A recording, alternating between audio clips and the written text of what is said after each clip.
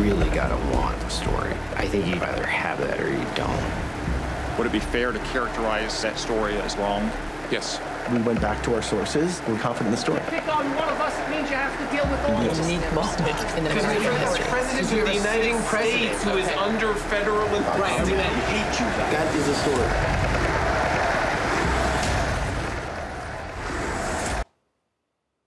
So, fake news or real news? That's one of the debates sparked by President Trump. One outlet drawing fire from the White House is the president's own hometown newspaper, the New York Times.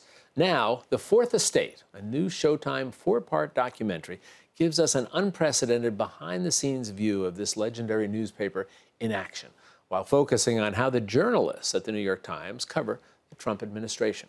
Co-director, producer Jenny Karchman joins me now to talk about all of this. Jenny, pleasure having you here. Great to be here. Thank you. Thanks. It is a great piece of filmmaking. Thank you so much. And it is a compelling and intriguing bit of filmmaking.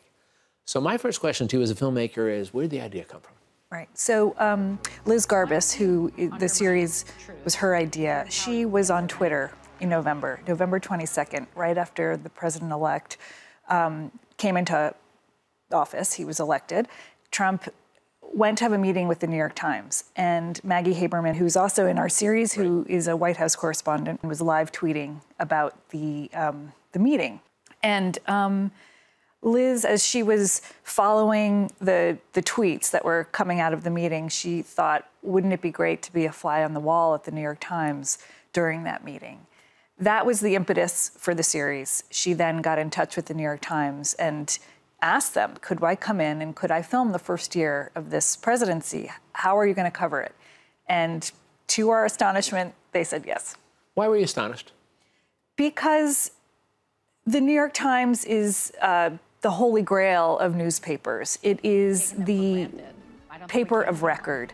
To allow an outsider to come in and see how they do it, to see their process, to see what they go through every day in order to get an article out, seems like it might be private. They may not want the public to be in on those conversations.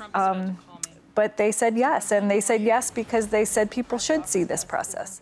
The question always for filmmakers is access. Right. What kind of access am I going to be given here?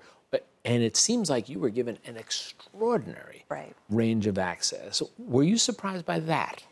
Yes, we basically were given carte blanche. Dean Baquet, the executive editor of the paper, said, you can come in. It is up to the reporters and editors personally to decide whether or not they want to participate. So you need to go and forge those relationships and see how people feel about being filmed, which we did. Mm-hmm. The rules were that we could not reveal any sources. Mm-hmm. We would delete anything that was said a pronoun of a source. We would have to delete it immediately. Just to protect the sources. Just to protect the sources. Legitimate journalism. Those were the guidelines. And that was it. And sometimes people said, we're going to have a conversation and we don't want you to come in this room. And we would film them closing the door behind us. So it was clear that they had asked for that space and we were showing that on camera. Were there many people at all who said, absolutely not? Yes. Okay. There were people who said, absolutely not, no way. And we kept showing up. I mean, we were there all the time. And I think after a certain period of months, those people actually said, okay, yes, you can film us. And there were people also who said, yes, you can film. And then at a certain point, they said, absolutely not, no more, I'm done. We talk about this often with filmmakers. You take us on a journey, but you're on a journey yourself here, a journey of discovery. What did you discover that surprised you the most?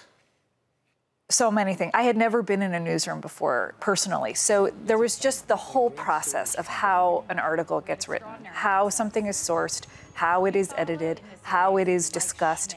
Words are discussed, the lead is discussed, the headline is discussed.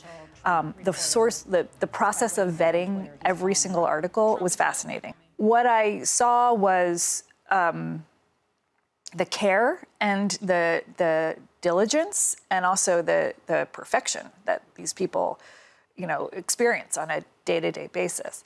Let me ask you in terms of just human relations.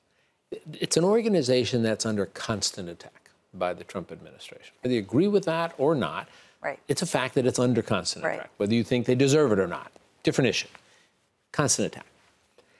Did you get a sense from the reporters, the editors, the people who were part of this, that they took that personally? Yes, they're humans. So yes, I think there's always a level of we're going to be under such scrutiny all the time that regardless, we have to get it right, but we have to get it so right. Well, it is, as I said in the very beginning, you take us on a marvelous journey. Thank you. It was marvelous work, the best of filmmaking. And Jenny, I want to thank you for spending some time with us. Thank you. Great film. Thanks so much. Thank you. And a reminder for you out there, The Fourth Estate concludes this Sunday night on Showtime at 8 p.m. You can visit us at metrofocus.org for more information on the show.